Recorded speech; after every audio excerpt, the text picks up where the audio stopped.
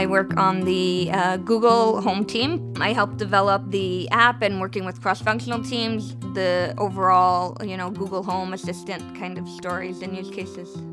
When we started later on developing smart home features, that's when it occurred to me how valuable this could be, especially for my dad, who was diagnosed with Parkinson's disease.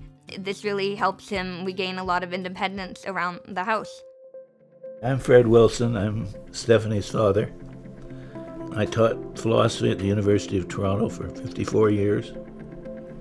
As two ordinary people, Google Assistant has been very helpful and very useful. But it's especially helpful for me with Parkinson's disease, because I have the tremors and I can't always walk securely. The disease was creating difficulties. These are still difficulties, but not so difficult.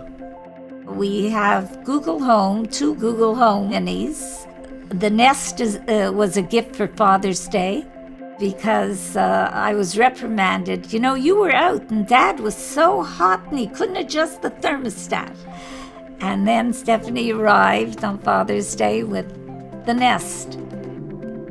It really does make a world of difference, I find. Thank you, Stephanie.